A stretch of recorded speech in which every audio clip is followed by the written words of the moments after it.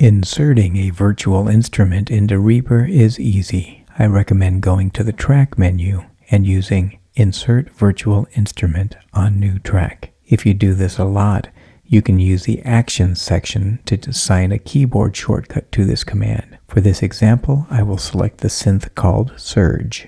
You can choose multiple outputs for creative mixing and spatialization options, but for this example, I will just use stereo, so click No, and we're done.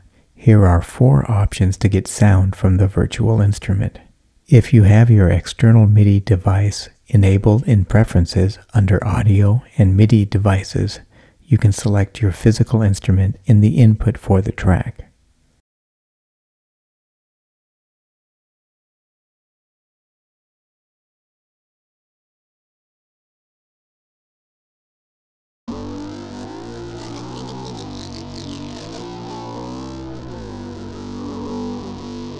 The virtual MIDI keyboard is also a great option. Select Virtual MIDI Keyboard in the track input selection.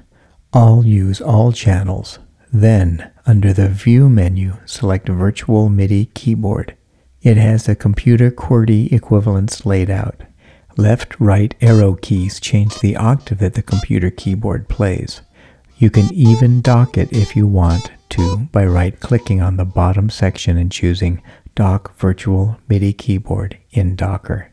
Another way to get sounds.